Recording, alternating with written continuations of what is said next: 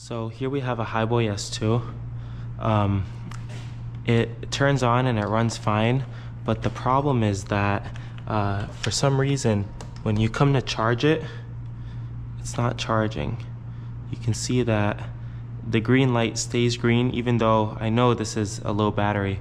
If I open up the dashboard at the front, you would only see 1 bar. And so trying to figure out why it's not charging, opened up the console from the bottom. It's just it's just a board here with a bunch of screws.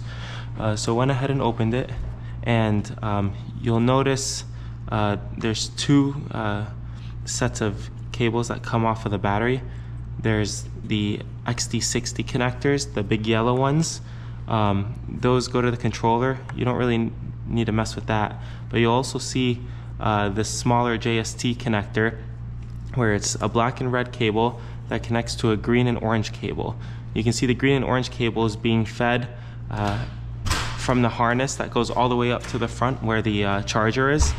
And so we need a way to charge the battery directly to this JST connector so that we can see what'll happen. So I got this basic wire here. We'll just connect color to color just to avoid ourselves any confusion.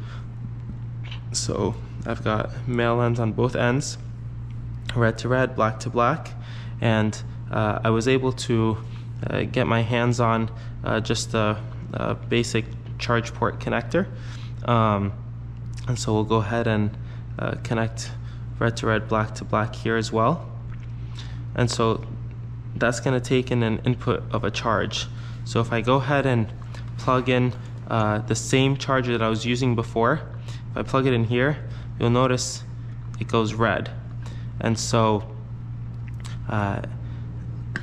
if I try to charge the battery directly through the JST connector, I can charge it. It turns red, so it tells me that the issue is somewhere in this harness that goes all the way up to the front, and if I replace that, then I'll be able to charge my scooter again. That's all. Thanks for watching. Until next time.